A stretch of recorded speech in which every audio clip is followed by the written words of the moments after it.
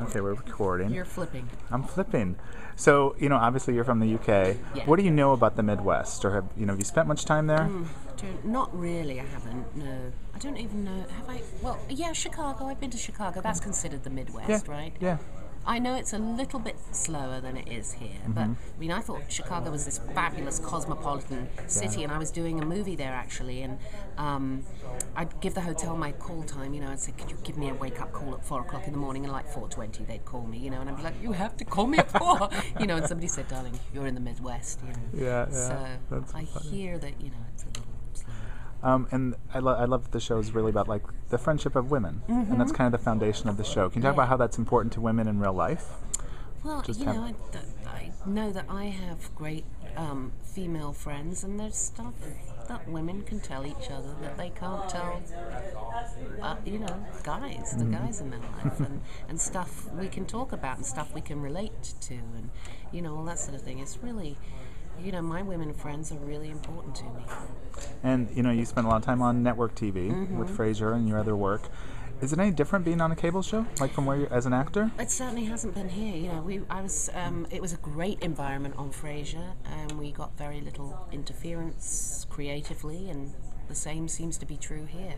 And it's a fantastic place to work, people. And your character is very different from Daphne. Is that Yes. something you really wanted to make sure you were doing? You didn't want to play the same kind of role? Well, I certainly didn't want to play Daphne again, but I don't know what it is that attracted me to the role. Just the writing of it, and yeah, she's like a complete turnaround from Daphne, which is so great. And people say, well, which one are you more like? And I'm like, well, it's a bit of me in both of them, actually. And, would you ever just want to escape from Hollywood? I know you probably go back to the UK quite a bit, but, the fact that's a part of the show is that everybody's leaving LA. Is that, I could totally relate to it. Oh, being in totally, LA. yeah. I absolutely can relate to that, but I'm really not, I don't go to parties. I have kids and a husband, and we live in Malibu. I know that sounds like fancy, but we really live in Malibu, away from everything. I have like an hour and a half drive now ahead of me home, but it's just worth it. And I don't feel like I live in Hollywood. I said Hollywood is not a very good place to raise children, so...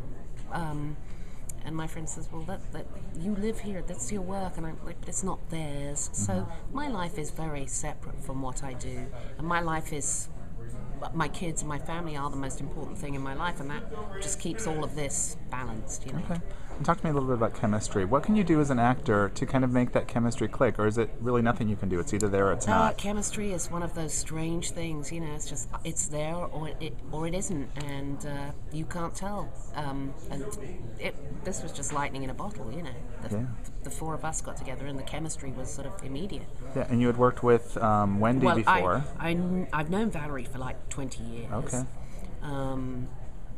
So she's a really good friend, and Wendy I've worked with, and we were great friends, so I knew I adored them, and I'd met Betty once before, and she was just lovely, so, that's all you can go for. But sometimes if you like a person, that doesn't mean to say you're going to have chemistry, but we do! Yeah, that's great. Well, thank you very much.